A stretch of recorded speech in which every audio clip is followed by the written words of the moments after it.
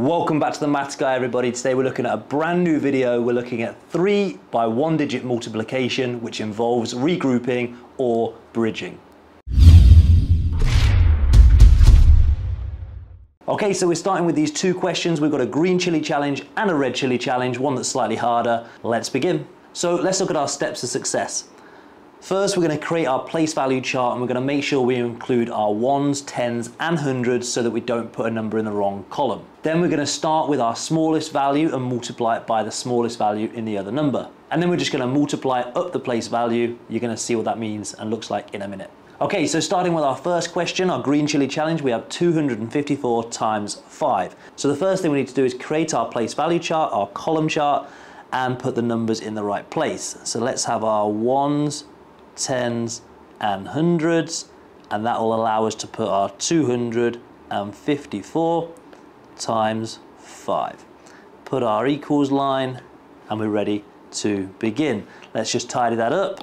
Bing, there we go. So then the next step said we had to multiply our smallest value by our smallest value in the other number. So we can see our smallest value is here in our ones column, so we're going to be looking first at this 5.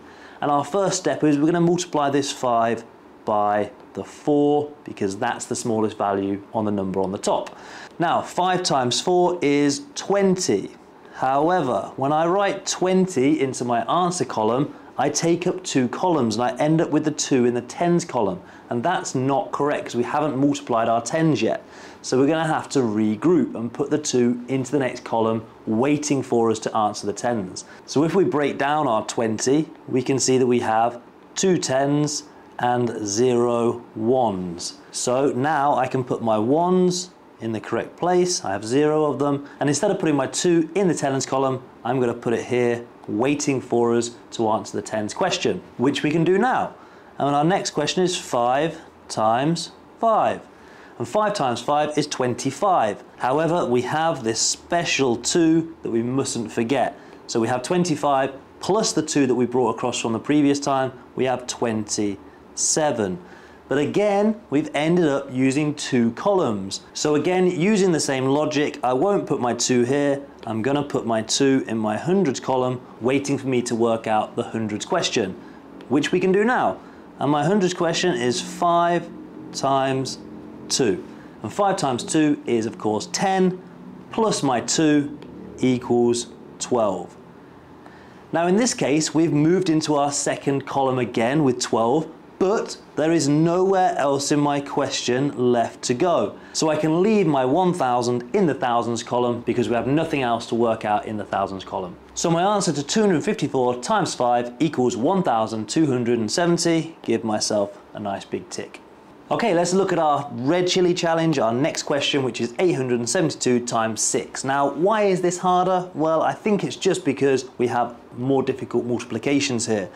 So let's set up our place value chart like before, ones, tens and hundreds, which means I can put my 872 multiplied by 6 and put my equals line ready to begin. Let's tidy it up. Here we go. So as before, I'm going to start with the smallest value and I'm going to look at this number on the bottom row, 6, and I'm going to start by multiplying 6 times 2. 6 times 2 is 12. But remember, we don't want to write our 12 into the next column because we haven't worked out our tens column yet, so I cannot put that 1 there. I'm going to put it up here, waiting for me to work out the tens. Now I can work out the tens by doing 6 multiplied by 7, and 6 times 7 is 42. But remember, it's not a 42 because we've got this 1 extra 10, so we need to put that onto it. So it's 43. 43 tens. And again, I won't write it like this because we haven't filled out our hundreds column yet.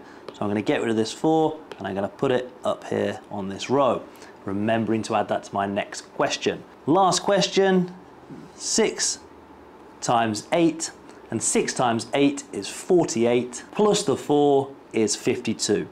Now remember, we have nothing to work out in my thousands column, so I can just put my 5 into the thousand column and my 2 into the hundreds column.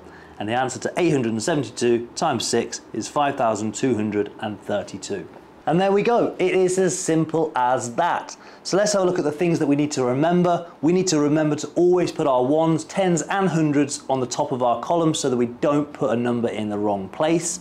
Then we're going to multiply the ones on the bottom row by the ones on the top row, and then work our way along the place value chart step by step. If we need to regroup the number because we end up with a 2-digit number, we're going to put one of those digits above the row in the next column so that we can then add that on later when we get to that column. Okay, here's your time to press pause on this video, try and work out these 3 questions and put the answers in the comment section so that I can mark every single one. Good luck, press pause now.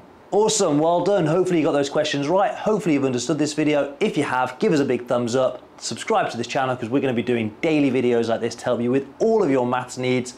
But for now, peace out.